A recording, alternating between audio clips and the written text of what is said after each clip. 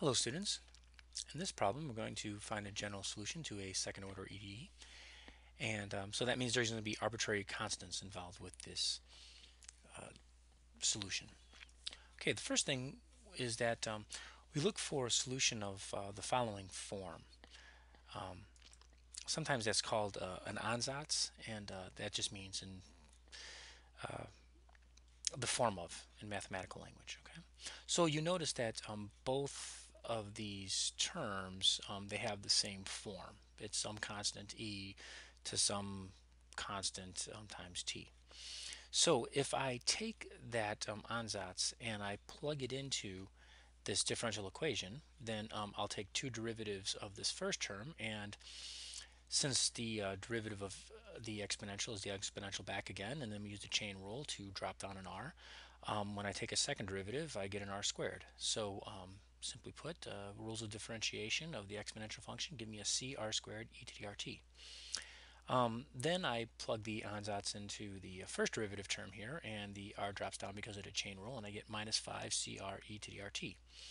Then I have a plus 6, and remember that is just y, so I just plug in a c e to the rt.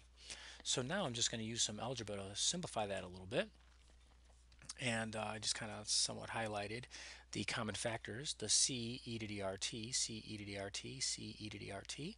So I factor those out, and I'm left with c e to the rt times r squared minus 5r plus 6. Now notice that that equation looks a lot like the original ODE, except instead of the orders for the derivatives, we have exponents. So second order polynomial term here corresponds to a second order derivative. First order polynomial term here corresponds to a first order derivative. And zeroth order corresponds to a zeroth order derivative. All right.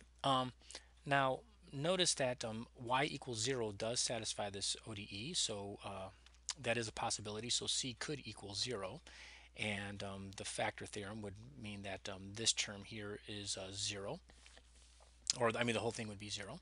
E to the rt is not 0, so so when I factor this r squared minus 5r plus 6, I get r minus 3 times r minus 2. So ignoring e to the rt, since that is not 0, I can just look at the zero factor theorem says to just look at the product of these two terms, and I can solve them. I get two distinct roots, r1 equals 3 and r2 equals 2. And the only way that this term is going to be 0 is if c is 0, as I said. Okay, so now that we have a method or a justification for the way that we solve this these types of equations, we can just follow through with using that technique, and you see that once again, if we just observe that we have a polynomial here where the exponents match the order of the derivatives, we get r squared minus 5r plus 6, and that is akin to y double primed minus 5y primed plus 6y. And then we just factor the characteristic equation. We get the two roots, and we plug those two roots into the form of our solution, and that should be a C2. Let's see if I could fix that here. Okay, and then we could check that solution and verify.